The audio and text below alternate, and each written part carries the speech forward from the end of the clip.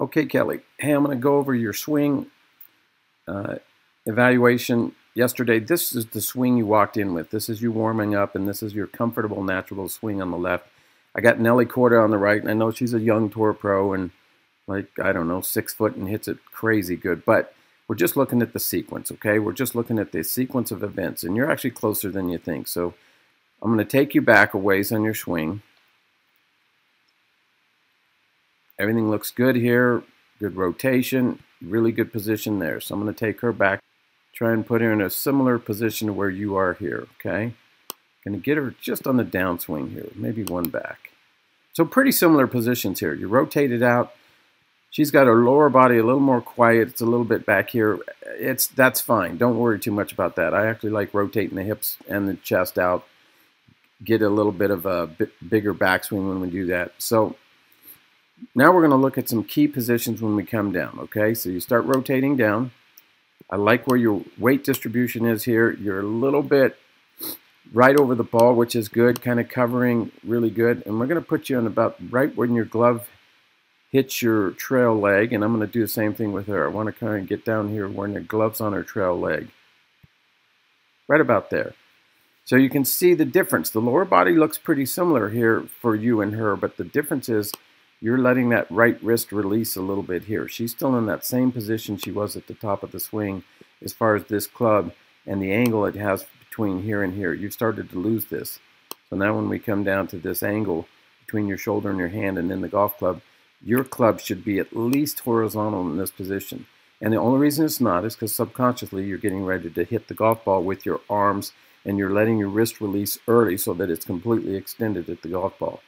So we're going to walk you down a couple more positions, and you're going to see that by the time you get to impact, you're having to pull your elbows in right here. Both of them are bending, and that's because this extension that you're doing early is creating havoc with you trying to find the bottom of the ground at the same place every time. So you're getting this club too extended too early. So if you don't pull your elbows in, you probably hit about that far behind the ball. She's not going to do that. She's going to turn down from here. And her right elbow's bent. Her left arm should still be fairly straight. And if I can get her, she's a little past impact. But even here, you can tell by the time she's in a similar position to where you are, she's a little more rotated out here. And the club, with her hands right over the golf ball, the club's still behind her. With your hands right over the golf ball, your golf club is now contacting the golf ball. So let me clear these lines and show you what I mean. Hands right over the ball, club right over the ball. Hands right over the ball, right wrist is still waiting to extend. So she's not going to flatten out that right wrist. Yours is flat way before you get to the ball. It's still flat. You're pulling your arms in.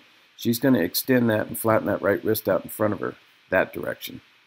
So the reason both of her arms straighten out there is because she didn't throw early. Now you're rotating your body pretty good here. So you are moving through pretty well. You just got to get rid of this instinct to throw at the ball rather than to throw later. Okay, now here I'm going to put one more thing up you're going to find a little bit interesting because you did say your chipping was good. Well, here's why. Okay, now we're going to look at your chip shot. You just got a little sand wedge in your hand, about halfway back, which is good. Watch the difference now as you come down into this, how you hold off better. Now when your glove hand hits your trail leg, you're seeing that you're not fully extending here yet. You're not starting to throw the club. That's why you're making better contact on your chip shots than your full shots. Let me clear those lines. Have you come down here. By the time your hands get over the golf ball, this time you've still got some angle left here. And then as we continue through the hit zone, you can tell that by the time you get into the golf ball here, you're in a much closer position than you were before. So if we get her back, I can't quite get her in the same position because of the speed of the frames. But if I put her right here, and I'm going to go back where your hands are just over the golf ball, you're going to see that you're much closer here than you were with your full swing. Your hips are opening up. Your right wrist isn't throwing. You're keeping your hands much more dead. And then when you extend here, you're not having to take your elbows and pull them in. Look how straight your arms are through here. Same thing she's got there. Now she's making a full swing on an iron swing, so she's going to have more speed. But the bottom line is your chipping move is much better than your golf swing.